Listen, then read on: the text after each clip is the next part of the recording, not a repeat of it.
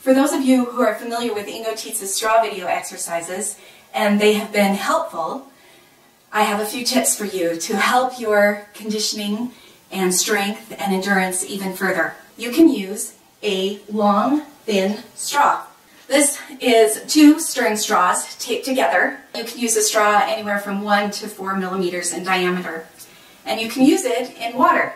You can find a household water bottle about 16 ounces and fill it to about 10 centimeters in depth, so about where the label is.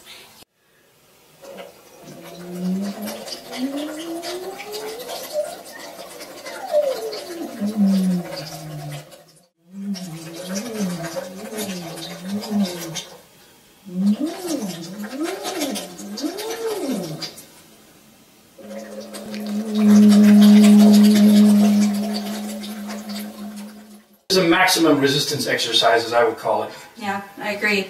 Yeah, but that's really the point. For those people who really want to get to that point where they were singing or speaking for very long periods of time on a regular basis, and they were conditioned to that, this is a great way to get them back into that conditioning and really using those muscles and coordinating. I want to try another thing and expound even more on the straw video, and let's do kind of the sing-songy part of speech.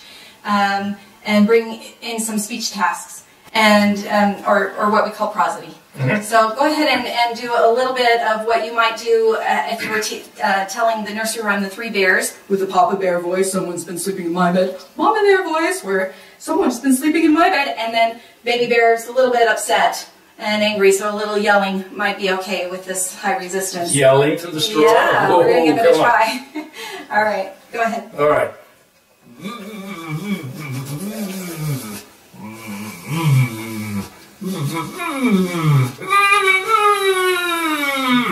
Good.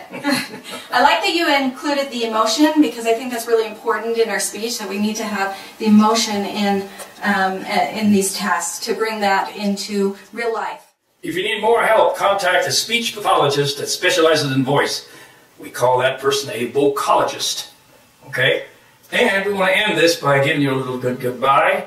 Let's see. Ready?